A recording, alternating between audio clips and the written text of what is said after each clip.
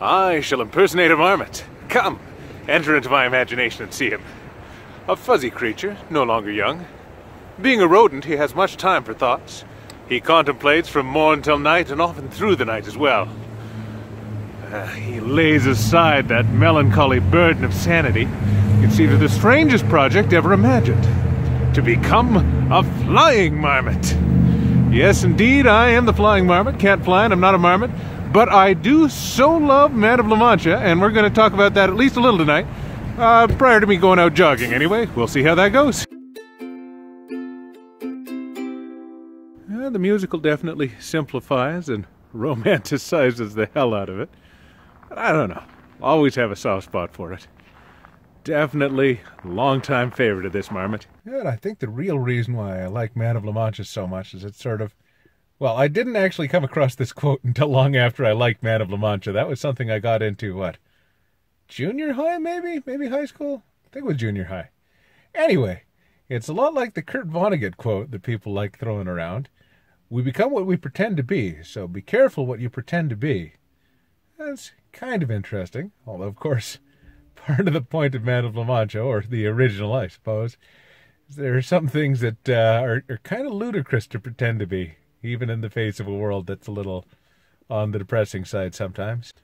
But of course, you can't discuss Man of La Mancha without discussing the song. It certainly has the most traction of everything from it. I'm sure you've heard it before, but you are going to hear at least part of it again. To dream the impossible dream, to fight the unbeatable foe, to bear with unbearable sorrow, to run where the brave do not go, to right the unrightable wrong, to love pure and chaste from afar, to strive though your arms are too weary, to reach the unreachable star. This is my quest, to follow that star, no matter how hopeless, no matter how far, to fight for the right without question or pause, to be willing to march into hell for a heavenly cause. And I know if I'll only be true to this glorious quest, then my heart will lie peaceful and calm when I'm laid to my rest. And the world shall be better for this, that one man, torn and covered with scars, still strove with his last ounce of courage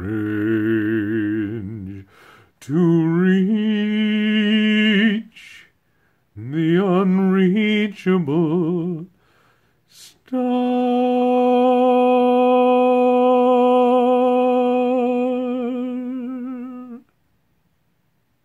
Of course, we're skipping the background orchestration. Don't have anyone joining in on any of the big swells or anything. I still like the song, though. It's got its ups and downs, you know. Running where the brave dare not go may not be the most wise, but I really like it. And I can like whatever I want, because that's how opinions work.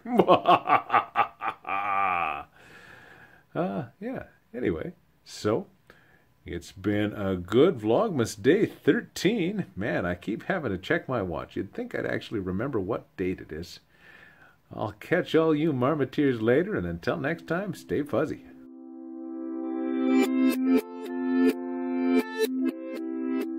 Of course, it occurs to me that I should at least mention, fuzziness is kind of more a state of mind than a state of being. You don't really need one of these to be fuzzy. I guess you could even wax and shave to your heart's content. Just have that warm fuzziness deep down inside, where I have to hold my camera out to show you that I'm touching my chest. Because when I keep my camera up here, I can pat my chest all I want, and you won't know.